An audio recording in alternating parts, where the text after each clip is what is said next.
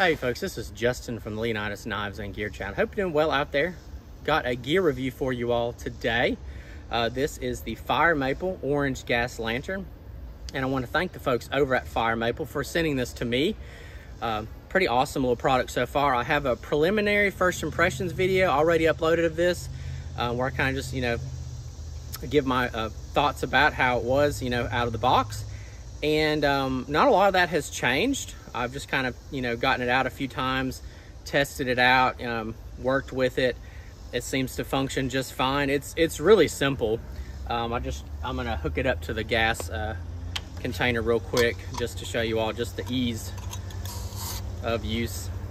And then that's pretty much how it's gonna be set up. Of course, you can have, get the smaller containers if that's what you wanna do. I know these large ones, they're nice to have, but they work better if you're at home or maybe if you're vehicle camping.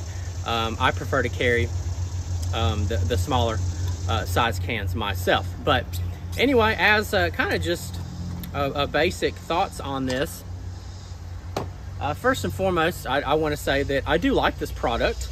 I also will say that I feel like it could almost be more of like a luxury item, because if you're out camping, you may already have a campfire or something like that, and you may not need a small little lantern. But in some cases, you may not be able to get a campfire made, and something like this would really come in handy because it does provide a decent amount of light for the size of the flame. Of course, that flame is adjustable. I will say, if you don't carry a cooking system or have these cans on hand, then this product will not work for you. If you're like an ultralight backpacker and you just strictly, work off the land and get or use an alcohol stove or something like that, again, this product it's not going to make sense for you. But this is kind of something that you could even use at home in the backyard, or especially vehicle camping. I would probably take this out on a on an overnight camping trip just to see how it performs and how I feel like carrying it. I think it's around 5 ounces, so it's not terrible. But again, to some folks, what they say, ounces lead to pounds and pounds lead to pain. So it is something to think about.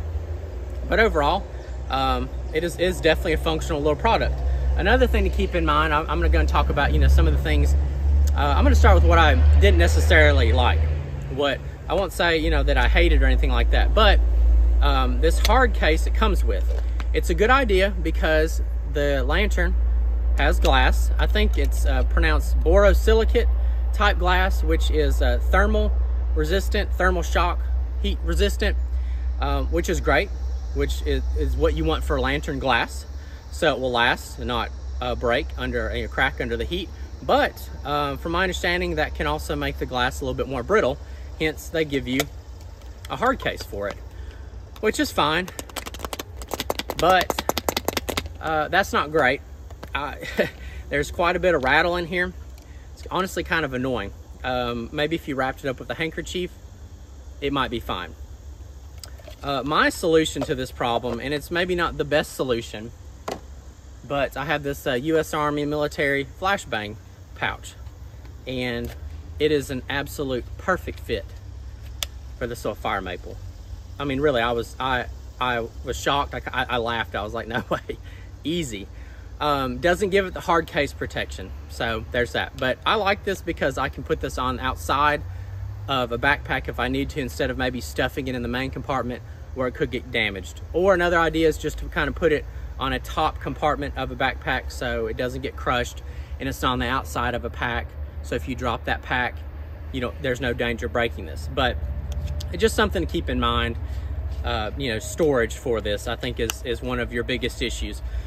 But honestly, for someone, going out taking this camping, I mean, there is going to be a risk of breaking this, I feel like, in my opinion. But if you're not, say, mountain climbing, and not over hard terrain with a lot of rocks, and say if you're just like on more soft, even ground, wooded areas, I don't see how there's a high risk of breaking this.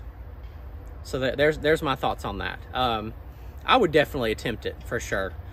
And then as for, how much fuel does this consume? From my understanding, it's pretty low consumption. So bringing something like this along, if you already have a cooking system, is not a bad idea. because you can just kind of work off your fuel there.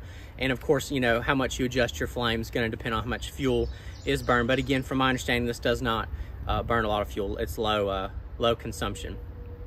But overall, I mean, it seems like a really nice product. It works well. It seems like a good quality product, and I wish I had a comparison for it to kind of work off of.